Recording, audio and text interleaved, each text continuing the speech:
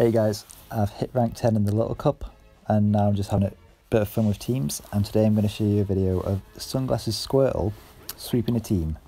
I'm using Razor Leaf Cottonee for those water types, Seel, who knows Lick and Icy Wind, and of course Sunglasses Squirtle.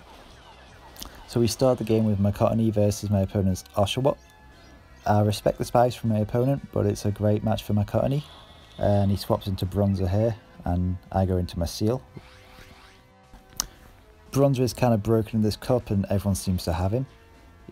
The match has gone for so long because he's just so bulky, but he's not a problem for my Seel because the licks are doing super effective damage and my Icy Winds are debuffing him. I only need to shield my Seel once and get this off. I'm not going to shield here because it's going to do minimal damage. It's going to be a heavy slam coming through and it does next to nothing. And my opponent swaps into Darrow Marker here, which is absolutely perfect. I can come into Squirtle and farm him down.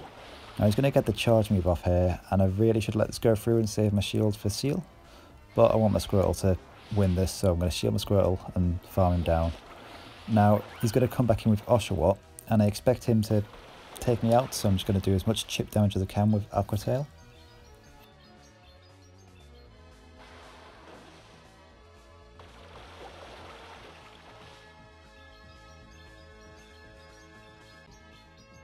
So I'm expecting the Oshawott to get off a move pretty soon, but I've just about managed to farm him down and my opponent's going to come back in with Bronzor. I can get off my charge move here and do quite a bit of damage. I'm expecting the Bronzor to take me out shortly after this, but I think my opponent knows this is GG's. I'm just going to take him out now with my Squirtle.